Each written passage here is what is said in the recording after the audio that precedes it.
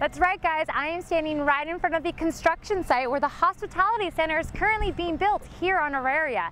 The new building will bring two great entities to this campus, a hotel and a hospitality learning center. The Hotel Learning Center will provide students with nearly 30,000 square feet of academic spaces and learning laboratories.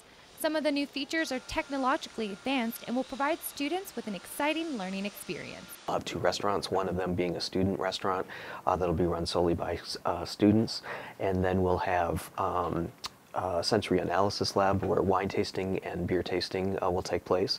The hotel, which will be at Spring Hill Suites by Marriott and managed by Sage Hospitality, will offer 150 guest rooms and conference facilities overlooking the Denver skyline. The hotel will also offer students experiential learning opportunities as well as jobs. Sage will have their actual full-time staff with the hotel that will be running the hotel from the day-to-day operations, but most of their full-time staff will actually be students.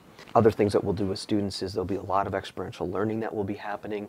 This latest addition to the Orrery campus has some students wondering whether or not they will face a tuition increase come fall 2012. There will not be a dime of tuition that will go to the building itself. That is good news for Metro students and will certainly be a huge relief for many.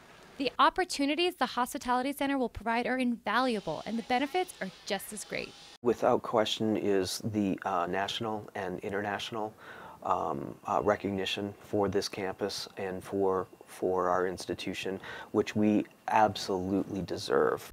From the construction site, I'm Paula Ruelas.